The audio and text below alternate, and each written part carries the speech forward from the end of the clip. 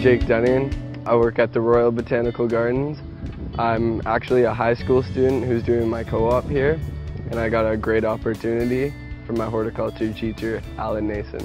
Alan Nason is the horticulture teacher at Notre Dame High School, and he's done a lot for the program for the green industry. So he took me for my first time to Landscape Ontario, and that was a big eye-opener for me. So I felt ready when I came to RBG to work. I had trouble in high school. I did take academic pathway, and it was just sitting down and writing wasn't for me. Right?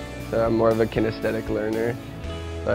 Doing things. I'm learning more plant ID here than I did in the classroom writing it down. The coolest thing about this industry though is that there's so many different jobs, right? It's not just one thing.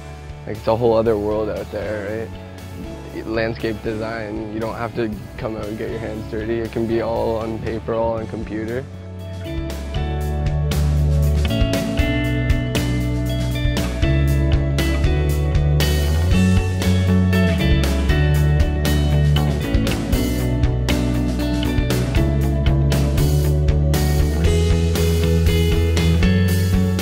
Just find what part you love to do the most. So say if you like being outdoors or inside of a greenhouse, or if you just like lifting stone all day, figure what you like the most. But I enjoy being outside now, but I feel like I'll be in the greenhouse for the rest of my life just because I'm really into food production.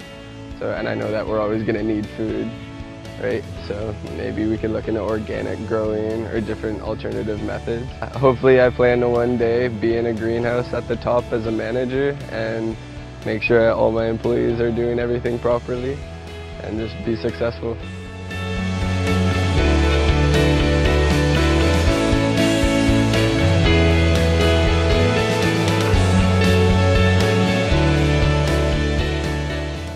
My heart goes to horticulture.